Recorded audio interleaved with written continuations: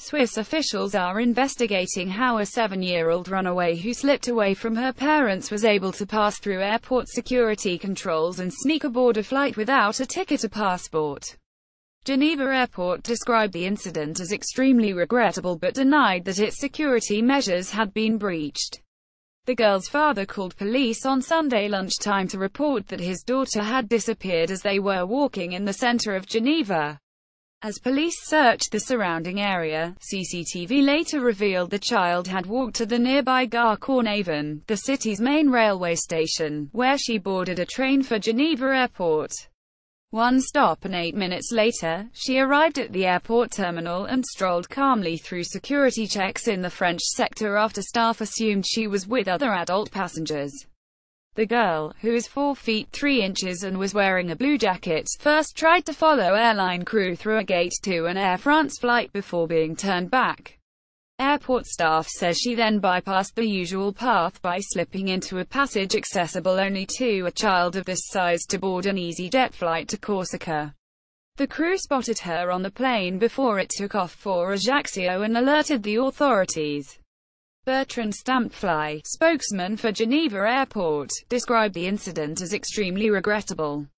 He said passport control was not obligatory in the European Schengen area, and the girl had gone through security checks by taking advantage of her small size to pretend to be with adults. There was no breach in Geneva Airport security regulations, Stampfly told La Tribune de Genève.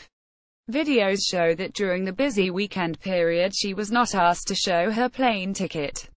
She apparently managed to give the impression she was with adults who were passing the checks in front or behind her, Stampfly said.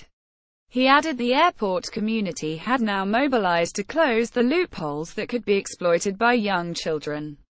He added, "It's not a question of pointing the finger of blame at anyone in this incident. We must take collective responsibility. We must acknowledge that the current system is efficient for adults and accompanied children, but that it must take better account of the weaknesses that could let a child slip through, as this unprecedented and regrettable incident has shown." In a statement, EasyJet acknowledged that an unaccompanied child had boarded a flight EZS 1305 from Geneva to Ajaccio, and said it had begun an investigation.